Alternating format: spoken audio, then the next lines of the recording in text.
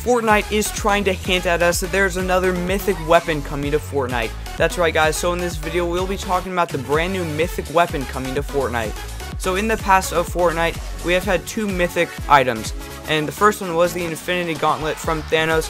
If you notice, if you ever got it when you picked it up, it was not legendary, it was more of a yellow color, and that is mythic. And the second one we've had was the Infinity Blade that was actually removed from the game pretty fast because it was like way too overpowered and Fortnite did not like it. So the real question is, what is the new mythic weapon coming to Fortnite? So if you guys watch the Season 8 trailer, you'll notice that there's a chest that all the three teams are trying to go after. The Ice King, the Fire King, and the new Pirates. They're all going after this one chest, and if you notice, it is not a normal chest in Fortnite. It is a much larger chest. They're all going for it for a reason, because X marks the spot, and there's obviously something absolutely crazy inside. So if you guys take a look at the Season 8 loading screen before you get into the game of Fortnite, you'll notice on the right side, that's right, there is a bow and arrow.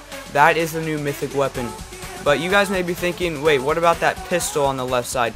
That is actually the flintlock pistol that will be coming into the game very shortly, because someone at Epic Games did tell us this, and he no longer works at Epic Games, but everything that he's told us is like 90% true. So yeah, this weapon will be coming in the game.